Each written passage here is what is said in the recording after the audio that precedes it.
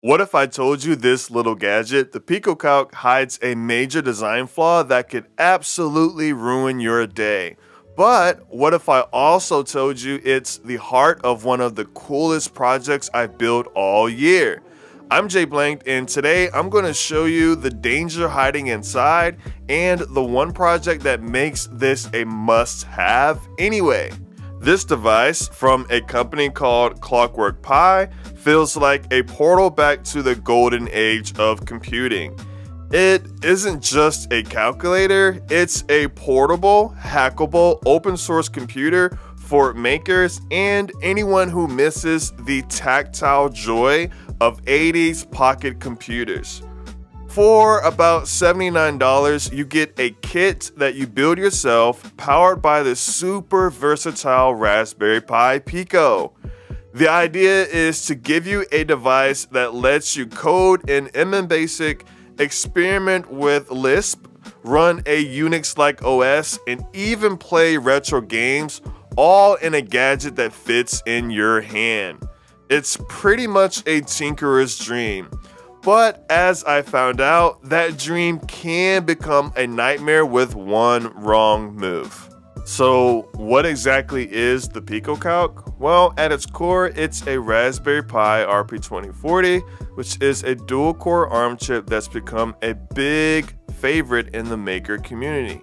It's paired with a sharp 4-inch square IPS display, a wonderfully backlit QWERTY keyboard, an SD card slot, speakers, and a headphone jack. It's all housed in a chunky retro style plastic shell and powered by a pair of 18650 batteries that you have to supply. Now, the entire philosophy here is hackability. The main board is designed to let you swap out the standard Raspberry Pi Pico for other versions like a Pico W for Wi-Fi or even the newer Pico 2 for more power. There are GPIO pins on the sides, and it practically is begging you to connect sensors and motors, turning it into the brain for any physical computing project. But on the software side, the promise is even bigger. It ships with an old school basic interpreter, which is pretty cool right out the box, but its real power lies in its versatility, supporting a huge amount of languages like C and C++, MicroPython, Lua, Rust, and JavaScript. So this really isn't some lockdown gadget, it's more of an open platform. It's a cost-effective little terminal that just wants you to bend it to your will, whether that's for learning to code, building IoT devices, or just reliving the glory days of home computing. It really feels like it was designed by people who also love to tinker, for people who love to tinker. And as a developer, that's what really got me so excited. When the box shows up, the excitement only grows. You know right away this isn't a mass market device because you have to build it yourself. But honestly, that's half the fun. Assembly is simple and satisfying, taking maybe 5 to 10 minutes. You mount the tiny speakers, connect the screen's delicate ribbon cable, snap the Raspberry Pi Pico into place, and pop in the clicky keyboard module. The whole thing fits together inside this solid plastic shell, but the screen is protected by a glass cover, giving it this chunky, almost nostalgic feel like an old Game Boy, but with a full keyboard. Once you pop in the batteries in the included SD card, it boots almost instantly into its own MMBasic environment. For anyone who grew up with an Apple II or a Commodore 64, this moment is pretty much pure magic. You're greeted by a command prompt just waiting for instructions. Typing print "Hello world" just works. And seeing it appear on the green on black display is a genuine thrill. You can use it as a basic calculator, write simple programs, and just enjoy the tactile feel of the keyboard. In those first few hours, the PicoCalc is everything it promises. A charming, self-contained world of retro computing. It's a small portal to a time when computers felt simple and more personal. The hardware feels solid, the screen is bright and clear, and the open-ended software makes the possibilities feel endless. So I was totally sold, and I was ready to call this the coolest gadget of the year.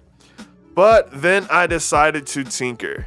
When I first got the PicoCalc, my first big project was to swap in a Pico W for Wi-Fi. So I opened the case, took everything apart, and carefully put it all back together.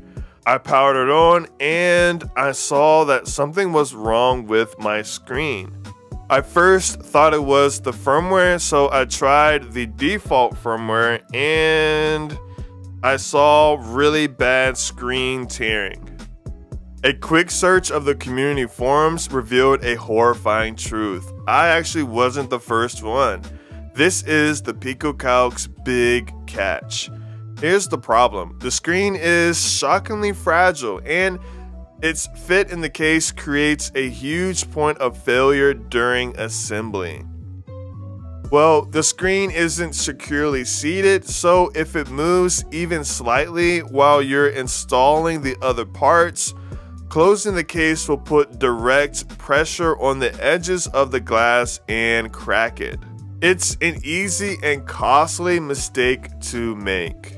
This flaw really undermines the device's identity. It's a product for tinkerers that punish you for tinkering in the most basic way. Getting a replacement screen isn't too bad though. You just have to email support, and it takes about 2 weeks for the screen to arrive. Since getting my replacement, I've used a simple tape trick. Just a small piece of tape on the back of the LCD panel to hold it firmly in place during assembly, and it has never broken again. It's a simple fix, but one you have to know about beforehand. That moment of failure is so deflating, it makes you want to toss the whole thing in a drawer. It literally almost made me write this device off completely until I decided to do something about it. The hardware had so much potential that was being held back. That's when I decided to add PicoCalc support and a custom firmware called PicoWare. PicoWare is my open source answer to the PicoCalc's limitations. I wanted to transform it from a simple basic interpreter into a modern connected pocket computer. Installing it involves putting your PicoCalc into bootloader mode and then dragging a file onto the device. Then when you turn it on, this little offline computer is now a powerhouse. With a Pico W installed, PicoWare gives you a suite of Wi-Fi apps like a network scanner and connector. Some apps can even pull live weather data from APIs. This is a device that 10 minutes ago was totally offline, and now it's pulling data from the internet. But it goes deeper. I designed PicoWare to be a modular platform. Users can create their own programs directly on the device, but it also comes loaded with apps for games like Doom, Tetris, security utilities, and even functions that let you use the PicoCalc as a wireless keyboard and mouse for your computer. It's not just one project, it's beginning to be an entire ecosystem. But most importantly, my goal for PicoWare was to support multiple development environments like MicroPython and C or C++. I think that lowers the barrier to entry, inviting a huge community of developers to start creating without needing to learn a niche language like MMBasic. In my opinion, this is the redemption. The fragile screen is definitely a terrible hardware problem, But I think that PicoWare is the software solution that makes the risk worth taking. It unlocks the potential that Clockwork Pi imagined, and it proves the device isn't just a product, it's a living, evolving platform driven by passionate builders who won't let a hardware flaw stop them from making something amazing. So, after the roller coaster of excitement, disappointment, and creation, what do I think about the PicoCalc? Should you still buy it? Well, as someone who has poured hundreds of hours into its software, I can't give a simple yes or no. It just really depends on who you are. But let's be clear, if you're a student looking for a reliable graphing calculator for math class, this definitely isn't it. The calculator functions are pretty basic compared to a TI-84, and the risk of breaking it makes it definitely a non-starter for a classroom. If you just want a polished gadget that works out of the box, you should probably look elsewhere.